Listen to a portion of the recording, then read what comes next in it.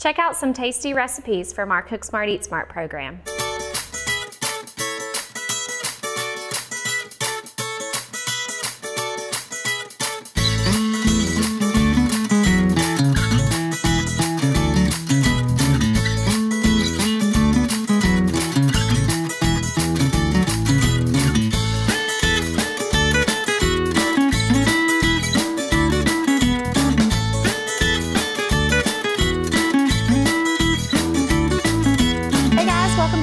Table. Today we are continuing on with our healthy swaps of things that maybe we enjoy eating typically, but since it's January, we're trying to kind of rethink our food choices. This is a healthier alternative. So today we are making a meatloaf. Now, a lot of times when we consume meatloaf or we make a meatloaf, it has very few vegetables and it's also typically loaded with sugar. So something like ketchup is added to it. And you don't typically have tons of veggies in there. So today, this is one from our Cook Smart, Eat Smart cookbook. Actually, both recipes we're doing today are from our Cook Smart, Eat Smart cookbook. And it's a really great program that we have here at the Extension office. We have been doing it virtually since the pandemic hit. So we will be continuing to offer that virtually if you are ever interested. We are likely going to have a class available in February. So stay tuned for that if you want to join our workshops. So to start with our meatloaf, we have an extra lean ground beef. You'll also see notes in the recipe that say that you can use something like ground turkey if you prefer to use that over ground beef. But this is the 93% lean. It's actually on sale at the grocery store this week, which is a win. But I try to get the leanest ground beef that I can just to reduce that saturated fat content. So the American Heart Association, the American Dietary Guidelines for Americans was just released for 2020 to, I believe, 2025. And they did include beef as a healthy option as long as it is a lean beef. So we really don't want to eliminate meats unless maybe you have it for religious reasons or personal reasons, but beef is absolutely a healthy option for you as long as we're choosing those leaner cuts. So we're gonna dive right in. We've got our extra lean beef here, and then we're gonna add some breadcrumbs, and we need half a cup of breadcrumbs. And I can rarely find the whole grain breadcrumbs in the grocery store, that's okay. If you can't find those, you can use what you can find and try to get your whole grains in elsewhere. And then we also need 1 egg.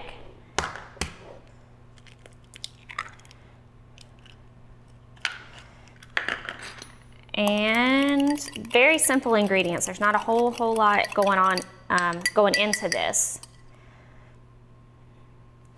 And then we also need salsa. So we are doing 1.5 cups total of salsa. So we're using salsa instead of something like ketchup. So we're still getting similar flavor, the kind of tomato-based flavor in there, but salsa has lots of fresh veggies in there.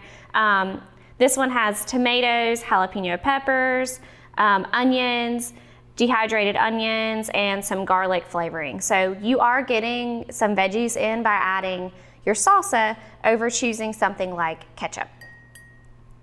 So we're just gonna do 3/4 of a cup of salsa. And then we're gonna top it with more salsa when we're done. And then our last thing is just minced onion. So this is about 1/4 of a cup of onion. I was using a little food processor. This is leftover from before. So you could absolutely just use leftover onion. You could chop some up if you want to by hand, or you could use some type of food processor to help with that. Whatever is easiest for you.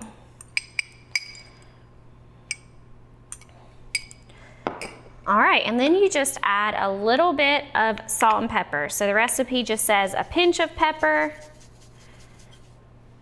and I believe it calls for 1/2 teaspoon of salt.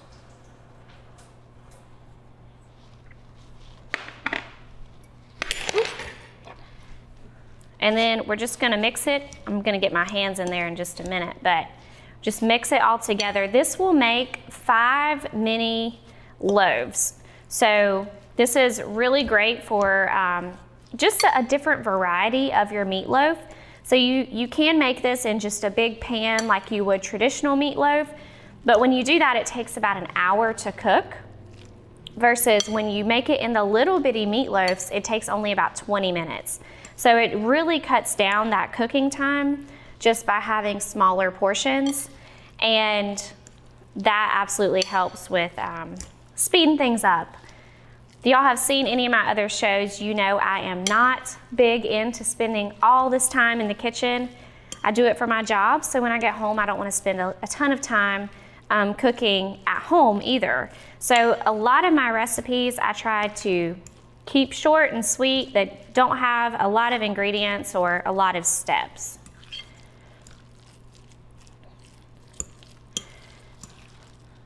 All right, so this is looking pretty well mixed together.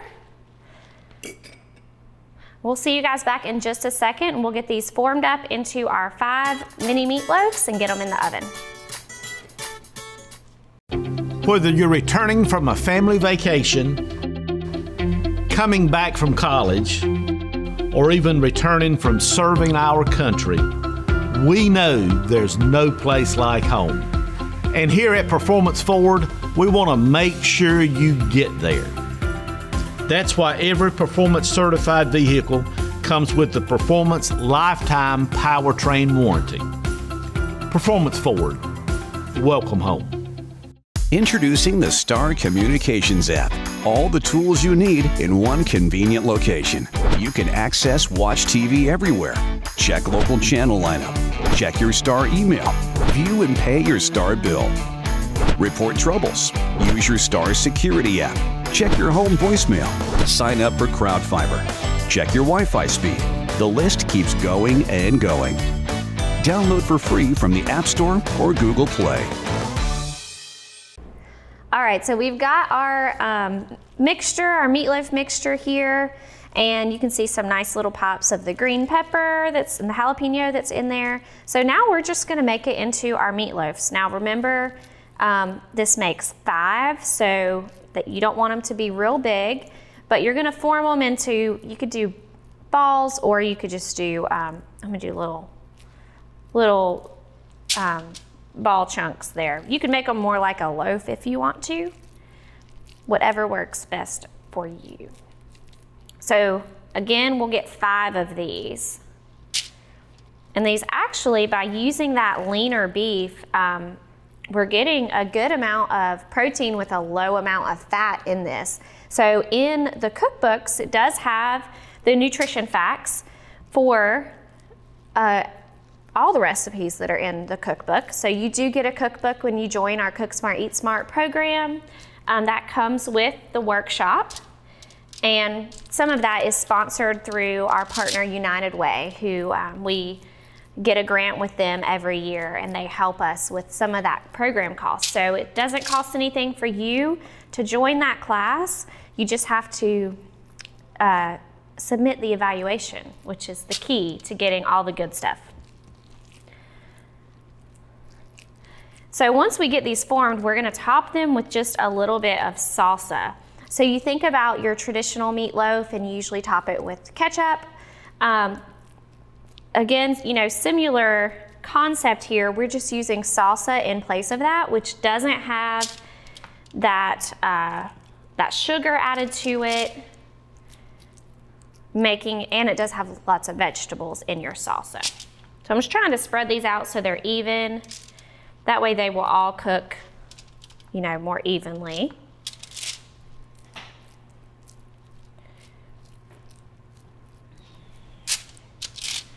And this is, you know, a pretty big chunk, so you're getting a good amount of food in these meatloafs as well for your meal. So I'm gonna spread it with salsa, and we've got 3/4 of a cup of salsa here. Now this is just what I had in the fridge here at the extension office. It is a mixture of the salsa we just had and a black bean corn salsa. So if you see the beans, that's kind of where that came from. You can use whatever you have on hand. I'm all about using what we've got, making what we have on hand work.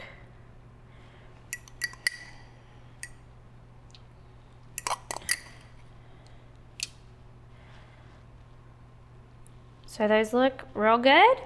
And they're gonna bake, like I said, for about 20 minutes.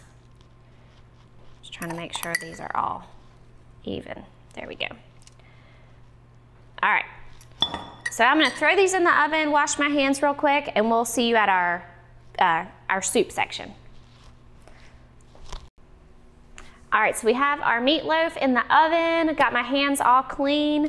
That way we can avoid cross-contamination. We talk about that some in our programs with our food safety. So you wanna make sure that you're having a safe, clean kitchen while you're preparing your foods. So the next thing we're making, this isn't really a healthy swap, but just thought it would be good, and it's another recipe from our Cook Smart, Eat Smart cookbook. But if you're short on time, this recipe, since I started in Extension over 5 years ago, I have heard about this recipe as a top favorite of everyone's. So it's called 15-minute soup.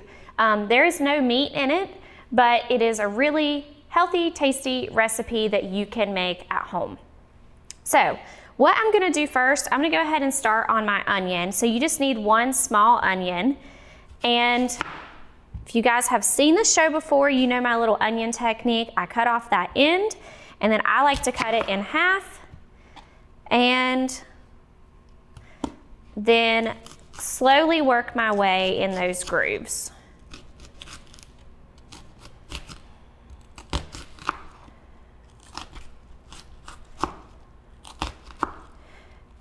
And that way, when you chop it the other direction, you've got nice little diced pieces already done. I like to also turn it again and then work my way to get closer to that root end.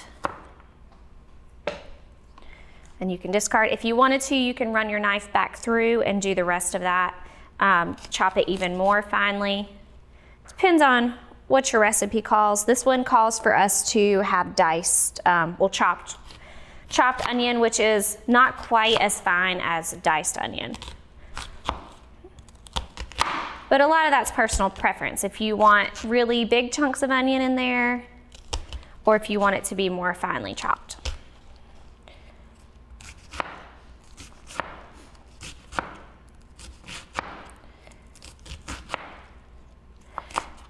And once you get it a little bit more flat, you can do that rocking motion.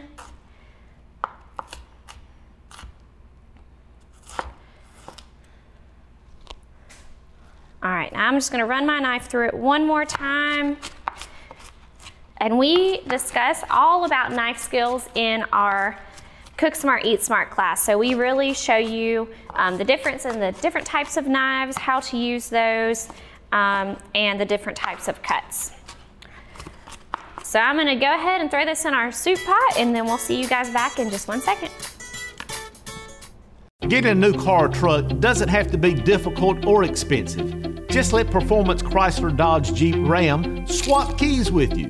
Bring in your current vehicle, we'll swap keys and get you into a new car with the Performance Peace of Mind lifetime powertrain warranty for the same or less than you're paying now. We've got a lot full of vehicles to choose from, and there's never been a better time to shop than to start something new sales event. It's about performance, and performance is taking care of you. Many things have been stolen away during this time of uncertainty. No crowds to cheer on their favorite teams. Applause and pageantry have been stripped away. Thieves are looking to make your home empty and silent. Star Communications has the answer you are looking for. Security by Star. Automation and affordability along with friendly service makes for a security choice that is sure to keep your family cheering.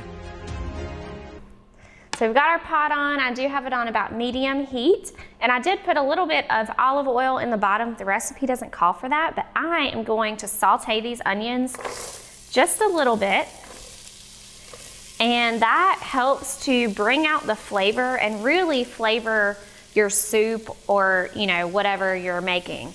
Anytime you're using what we call aromatics, which is gonna be your onion, your garlic, your herbs.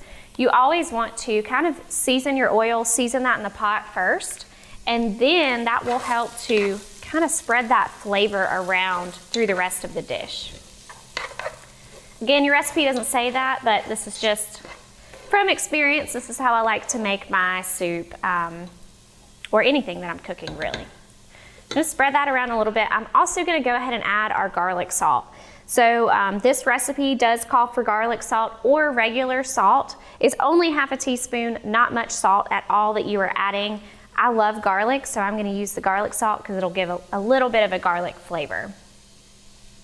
So just eyeballing about half a teaspoon here. And again, doing this so it will help to flavor the onions, flavor the dish, to spread that flavor around a little bit further. Okay, the next thing that we are going to add is everything else.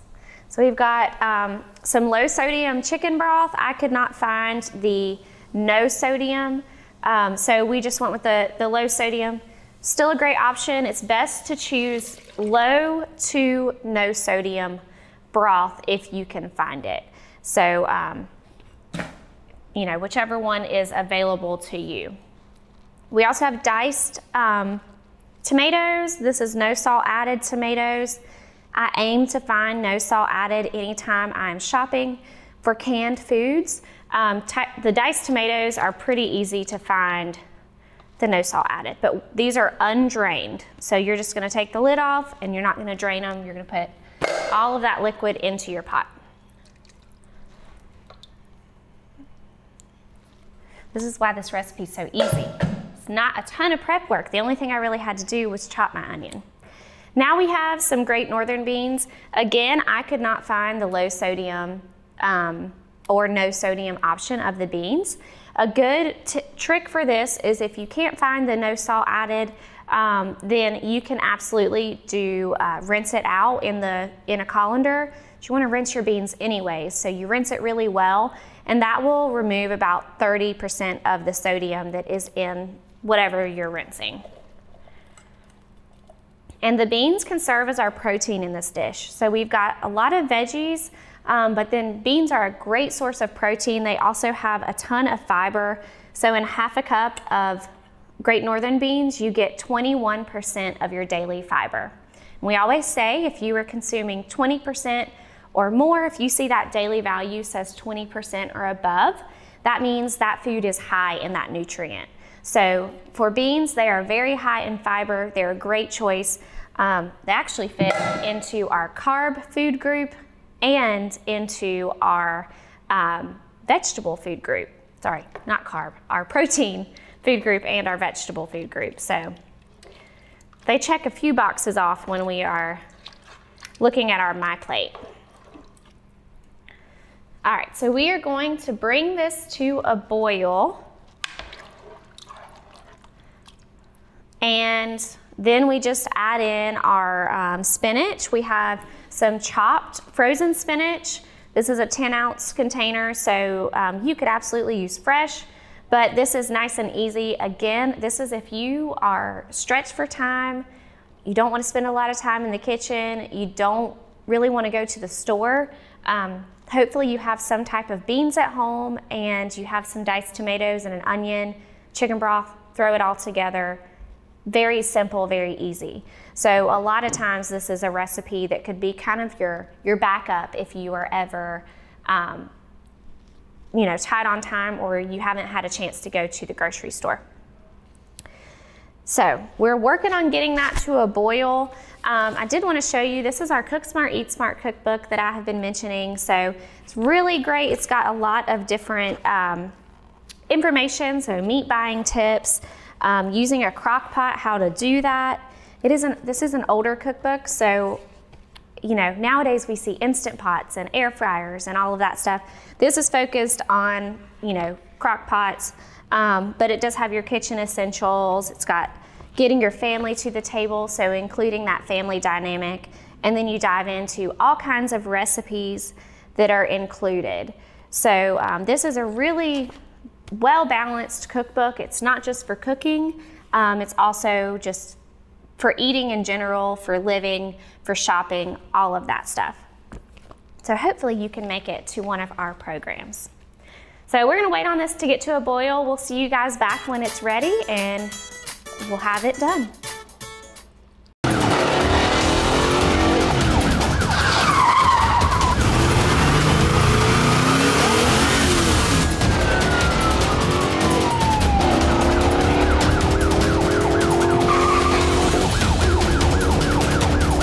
Sweetie, will you turn that down, please?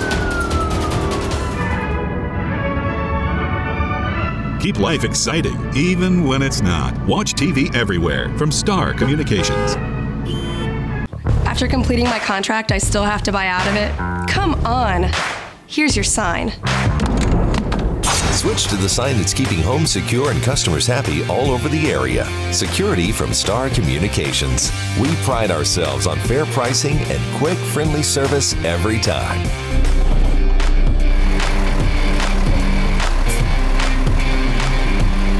Somebody try to break into this place? Security from Star Communications. All right, so our soup is definitely to a boil now, so we are gonna throw in the spinach. See if I can do this safely. And that is frozen, but obviously our pot is to a boil, so give it just a minute and it will begin to break up in the pan. And then we are gonna be adding some, let's turn this back up. I turned it down just a little because it was getting crazy. We are gonna add some macaroni. Now, ideally you would use whole grain macaroni, but as I said, this is a recipe that we're stressed for time. We didn't get to the grocery store. This is a last minute decision. We're just trying to get food on the table.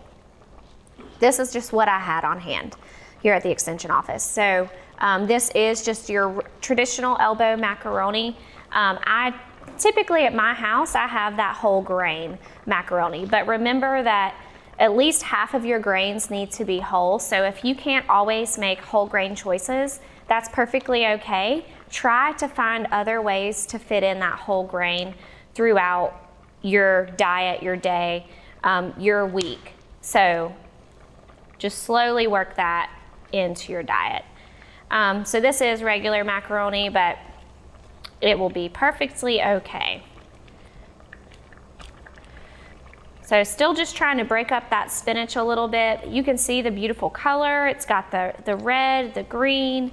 You can see the onions in there. It just looks really yummy and tasty.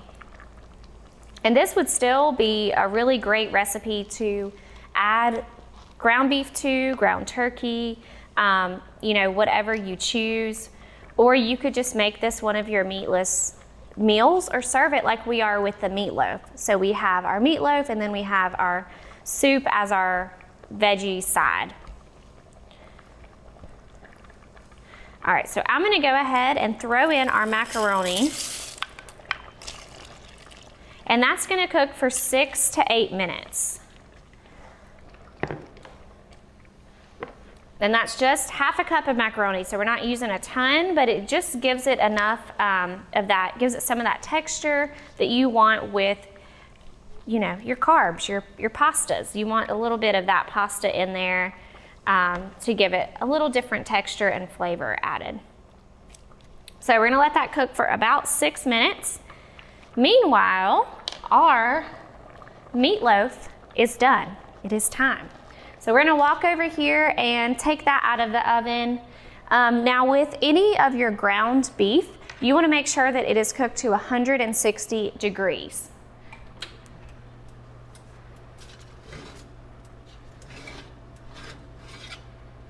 So I have not temp checked this yet, but the best way to know if something is done is by using that digital thermometer. You hear me talk about it all the time.